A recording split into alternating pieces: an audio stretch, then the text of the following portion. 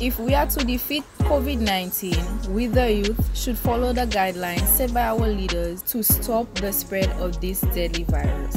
This is not the time to be partying, liming, or going to the beach, because we can easily become carriers of COVID-19, affecting our community and our loved ones. I know staying at home may be challenging, but here are a few things you can do to make use of your time.